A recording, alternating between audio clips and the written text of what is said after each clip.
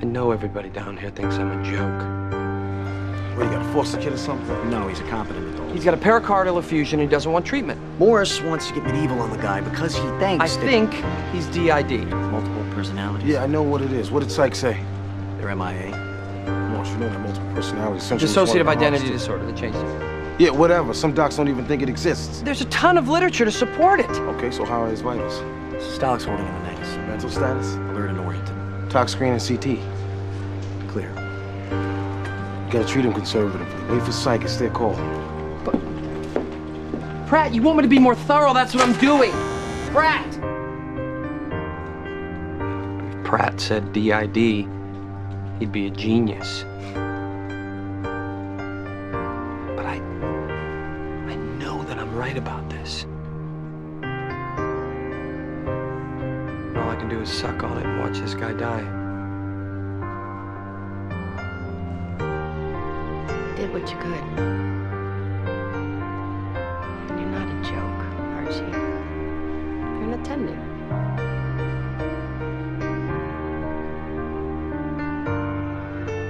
Thank you.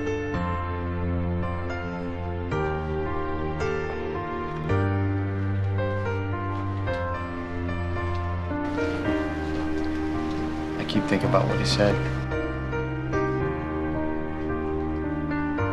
The last words of Greg Pratt were Don't screw this up.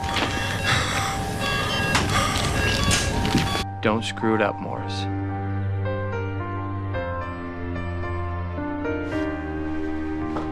We won't.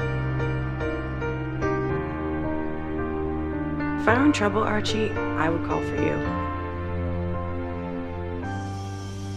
I would. I would trust you with anything. We have been through hell here the last few weeks. But somehow, we're getting through it. And you know how? By showing up here every day and dedicating ourselves to this work. You don't know us.